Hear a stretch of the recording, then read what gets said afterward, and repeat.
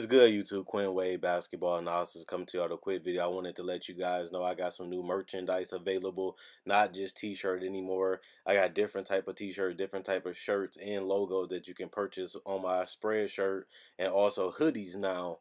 We have expanded and added more to the channel and more merchandise for the brand. Thanks for supporting. It will be in the description and the links will be in the comment section below. Thanks for helping me and supporting the movement. Quinn Wade Basketball Analysis, I'm going. What is good, YouTube? Quinn Wade Basketball Analysis coming to y'all with another fun video. I created this list because, as you know, I watch every game and I study every player, and I usually give positive feedback and try to be fair and try to look at it from a player, business, and multiple perspectives when I'm giving y'all my analysis. But this is 10 players that either was guys that had high value in high school, high value in college, or got drafted in the first round, or even the lottery, or even in the top 5, top 10 selections, and they're on their way possibly out of the league in the next 3 to 5 years. Their roles have shrunk. Not only that, they're also in a situation where they're not getting that many minutes, not that much playing time, and they're not being dependable, and they just haven't evolved and adjusted and added to their game. And now young players are going to be able to take their spot as guys going to be more interested in developing the next guy instead of just taking on guys that haven't proven that they can play at a high level and a starting level or even a bench level consistently in the NBA, and their spots might get taken. So this list is not in order. It's just 10 personally players that I picked that I like, or I liked at one point, but the way it's going in their career, they might not be in the league that much longer, or they might bounce around and eventually be out in the next 3 to 5 years unless they change, adjust, or find another way to become relevant in the NBA where they reinvent themselves. But other than that, I'm going to name you 10 guys and give you some reasoning of why they're struggling to have a big impact in the league. Noah Vonleh, I think that he had a good chance when he was in New York.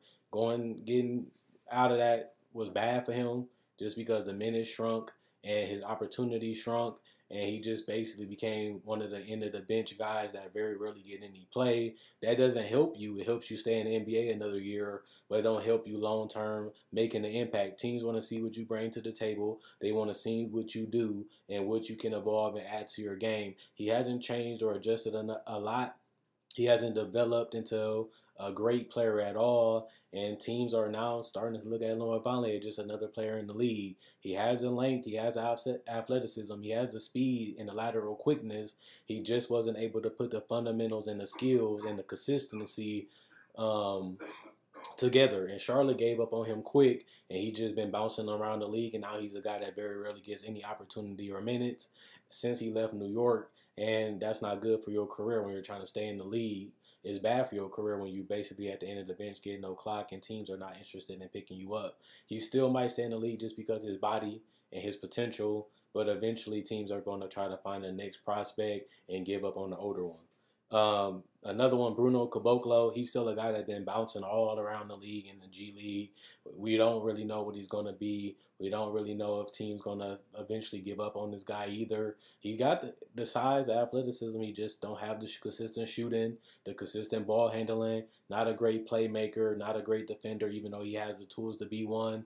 Just wasn't able to put everything else together. He was able to get in the NBA based off talent and potential, but he hasn't realized that, and it hurts, especially when teams are getting to the point where they're giving up on you. But other than that, Bruno Caboclo has been a bust. He hasn't played well. And at the end of the day, I really want to see what he's going to bring to the table in the future. Is he going to be able to continue to live off hype and talent and potential, or will he start putting things together and get to a team that really wants to develop him? Either way, either a team going to take a chance on him or he's going to be playing overseas, which he doesn't want to see, and hopefully he doesn't. But he hasn't made enough improvements to change my mind that he can really be an impact player in this league. And if you're not impacting the game and not getting the minutes, you're most likely going to be out of the league, and that's where you're almost at. Caleb Swanigan, it hasn't worked out for him in the NBA. He had potential to be a multi-versatile forward that can guard and play multiple positions, add a little bit of floor spacing and some little bit of playmaking. But he hasn't really been able to get the minutes. He hasn't been able to develop into anything else. His defense went down. His offense just hasn't been able to be consistent. He hasn't been able to give the shooting or the floor spacing. He hasn't been able to get any minutes to make a show the NBA that he has a potential. The only way he stays in the league if teams give him a workout and see what he brings to the table. But other than that, this is another guy that has a lot of things going for him, but wasn't able to figure it out in the league. He had opportunities, he had chances, but teams just don't see it, and he just haven't been able to be good enough to stay on the court, which hurts because if you're not on the court, you have less people seeing, less people watching, less people seeing, less people watching, the less people want to take a gamble on you, and his career could be going in the wrong direction as he's getting older. But that's what happened in the league. They take a chance on you, then they pass on you in the future just because they trying to develop the next guy. Mario Hezonja, this was a guy that had a whole lot of potential because he had the whole package, being able to shoot off the bounce, shoot off the dribble, shoot the threes off the catch, being able to finish around the rim, being able to get out in transition and make long strides and finish. He just wasn't able to find that footing. I feel like a lot of teams gave up on him. They didn't really trust him enough. His decision making, his playmaking, and his defense wasn't where it needed to be for a team that's winning to win with. And he had a lot of bad habits that he got and never was able to iron out. He has been a bust, and he hasn't lived up to the potential. A lot of people are surprised that Mario Hezonja is still in the league. But other than that, Portland took a gamble on him. He hasn't really shown enough improvements, haven't really shown development, and that's not good for him because that's a way to get out of the league. He might bounce around for another couple seasons just because teams are going to want to try him out and see what he can bring to the table, what they can fix, what they can change, and what they can possibly do with them. But once they find out that every team has done that and he really hasn't shown no improvements at all when it comes to playing, that's going to give you another reason for him to possibly be out the league also. Dragan Bender been bouncing around since he left Phoenix. Phoenix gave him an opportunity to be that stretch forward. They allowed him to start. They allowed him to play off the ball. They tried to give him the ball. He wasn't able to finish, wasn't able to post up. His jump shot just wasn't falling nowhere on the court. And he was just a guy that was tall. He wasn't rebounding, wasn't protecting the rim, wasn't switching, and wasn't scoring on no areas on the court consistently. And that's a way to be a bust. You have to find a way to be effective. You have to find at least some bread and butter until you can add some more to your game. He hasn't been able to find his footing. He hasn't been able to find the identity. He hasn't even been able to find any go-to moves that can really help him extend his career. The best thing for him is he's still young and he still has a good touch. But if you're not putting the ball in the basket, you're not defending, you're not impacting when you're on the court, it's gonna be kind of hard to stay in the league. We will see what happens with him because he went to Golden State and he looked a little bit better. But that's only Golden State. And once Steph, Clay, and Draymond come back, his minutes are going to be gone, or he's just going to be off the roster completely. And this was a team that he started to figure it out a little bit with. But if he's gone, we don't know what position he's going to be in. We don't know what team he's going to go to, and that can hurt his career, just like it hurted Noah Vonleh this season. Alex Len, another guy that was a lottery pick, and a lot of people thought that he can be a great player, being able to post up and being big and physical and showing that he can be a double-double type of player, but he didn't show much else. Not a great defender, not a great shooter, and not really even able to post up consistently at a dominant level that you would hope he would deliver. But he has size, and just like Bender, you can't teach size. So teams are going to try him out because he's mobile and he has size that he's a big guy and he can play at an okay level. He's not the biggest bust, but for him to be picked at the position he is a bust. But he showed that he can be productive. A lot of these players haven't even shown that. At least Alex Len showing that he can make some type of impact on the court when he's on the court. But other than that, Alex Len hasn't developed. He hasn't really became much of what he was coming out of college. He has improved in a little areas, but no significant improvements, even with major minutes in his last couple stints.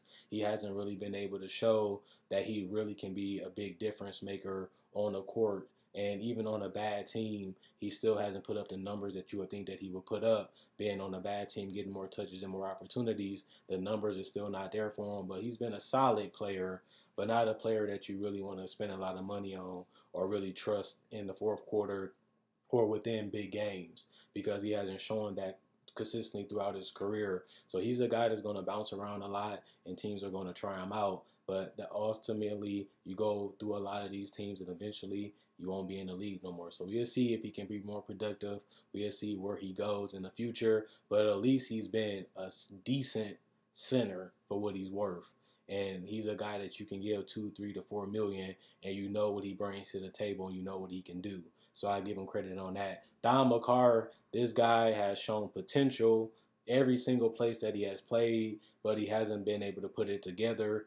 I like him. I like what he can do, but he hasn't done it consistently. He hasn't been able to be a great rebounder, hasn't really been able to use that length to be a great rim protector or that athleticism and that speed, hasn't been able to knock down the jumpers or the threes or even just be a guy that can just put the ball in the basket around the rim. Like he's not even a great rim runner or finisher when it comes to alley-oops like you think he should with that speed and that length and that slitheriness. But Thon had huge potential. A lot of people liked him. A lot of people thought he can be special. He hasn't lived up to the hype. He left Milwaukee to go to Detroit to get more minutes, and he still hasn't delivered, and that's a bust. But that also can let him be out of the league. Malik Monk is a guy that I like. He hasn't been able to get the playing time in Charlotte, hasn't shot the ball well. He had those problems in high school and college. The NBA is more bigger, more tougher. He's smaller and littler. He's just saying he's not strong enough to really fight off these guys consistently each and every night and create a shot. He can be a little blind when it comes to passing and playmaking, and he can be really hero bally. But at the same time, we knew that coming in, and he hasn't been able to find a fitting in Charlotte. They love him. They like his mentality. They liked his confidence, but he hasn't been able to put it all together and become a great player, and they haven't gave him the minutes. They haven't really relied on him as much as we thought when they drafted him, and that could be a bad sign for him in Charlotte. They respect him. They like him, but also you make these moves to get something for him, or you make some moves to get off of the contract and get something. And that's not a good place because a lot of teams are not going to treat you like Charlotte. They can give you more minutes, they can get you less minutes, and they can just use you as an asset because he's young with potential. But other than that, Malik Monk did not live up to the hype, which is unfortunate. But a lot of these players on the list haven't either. Dennis Smith Jr., a lot of people have already gave up on him. Just to be honest, his shooting has been terrible. His playmaking hasn't been there. His handles has been good, but it hasn't really created enough shots for him to score efficiently. He still hasn't been able to master the mid-range or the three-point shot where teams can respect him. He's been able to get to the basket, but hasn't been a strong finisher or free throw shooter. His playmaking ability hasn't evolved or really made him a better player. He's a guy that just playing off talent. He's using his athleticism. He's using his speed, and he hasn't been able to do much else. And that's unfortunate because this was a guy that people thought was the second overall pick at one point going into college, and then he dropped down to Dallas, and they got rid of him within a year and a half. And now it seems like New York is starting to move away from him too, which isn't a good sign for his career. He still has potential. He's still going to be in the league for a couple more years, but it's looking like it's going in the wrong direction. And that's why I feared about Dennis Smith Jr. And it looks like I might be right, like I am on a lot of these players. But that's not good for Dennis Smith Jr. in his career. And Dante Exum, a lot of people that have huge potential, being a potential two-way guy and a guy that can shoot the three from the catch and shoot, handle the ball, play make, see over the top of the defense because he's 6'6", and just get to the basket and just make smart passes, and playmaking ability is amazing. The problem with Dante Exum is he can't stay healthy. Every time you look around, he's getting an injury or a nagging injury that continues to make him not play. And teams are going to get frustrated. We're paying you a lot of money. You can't play. We're not going to give up assets. We're not going to pay you a lot of money if you can't stay on the court. Plus, when you're on the court, you back off the court, and you haven't played at a great level anyway when you have been on the court. He looks like a transcendent player sometimes. He looked like one of the players that you want to be a starter. You want to see him do well. It's just he can't stay healthy. And when he's on the court, he's a little too passive. Not really as aggressive as he was in overseas. And that's unfortunate because you want to put pressure on the defense. You want to keep the defense on their heels. You want to keep them guessing. You want to keep them predicting what you're going to do, which can open up opportunities for you and your teammates. And sometimes he just dribbles the ball. Sometimes he gives up the ball. He doesn't have that mentality to find and make plays happen. He doesn't have that in him right now in the NBA level. I don't know why it is. Maybe he's not strong enough. Maybe the athleticism keep him away. But if you're that big, that long, that tall, you should have an advantage on most point guards each and every night. And if you don't, you can always get them to switch on you. And if he doesn't have that aggression and he doesn't have that pressure on the defense, he's a little predictable. But other than that, I like his size. I like his length. I like his potential as a shooter. I love his playmaking ability. I just don't love that he's injured and haven't been able to show his full package because of that. Other than that, injuries are a part of the game. It's unfortunate that we have to say that about him just because he has the world on his back sometimes. But at the same time, if you can't stay healthy, you can't stay healthy. But that's also a way to get out of the league if teams give up on you or they don't believe in you and they're not willing to invest on you because of your past history. It's unfortunate that that's how the game is. But at the end of the day, that's it. Let me know what you guys think about this list. If I missed somebody, if I stepped on somebody, if I overrated somebody, if I was too hard on somebody, or you just feel like, well, this was a good list, just like the video. If you're new to the channel, like the video. Thanks for the love and support if you did already. Not only that, you can comment. I read every comment. Not only that, check out my Facebook page, analysisplayground.com. Link in the description, comment section below. Also, check out my website, analysisplayground.com. Link in the description, comment section below. You can click the link. It sends you my Facebook page. It sends you to my website. Thanks for the love and support. The merchandise, like I said at the start of the video, is available on my Spreadshirt and on my Facebook page. Thanks for loving and supporting that. But not only that, I also want to say, if you love basketball, I make videos every day. I talk about Summer League, G League, anything that come to basketball. I also cover a lot of the trade deadline and a lot of the free agency. I do season previews. I do cover the NBA playoffs and the finals, and I make videos each and every day. I love doing this. You guys love watching. I love creating, and that's the bond right there that we have, and that's why I continue to go, and I enjoy it. So as long as y'all eating it up, and even if y'all ain't, I'm going to be making them anyway because this is what I love to do. So at the end of the day, that's all I got to say. Comment, like, subscribe, and share. And thanks for the love and support that you guys have gave me each and every year. And I wouldn't be able to continue to do this without y'all, but y'all continue to come back, and I'll continue to make content, so we good. Other than that, Quinn Wade, basketball analysis, I'm signing out. And let me know what you guys think about my list in the comment section below.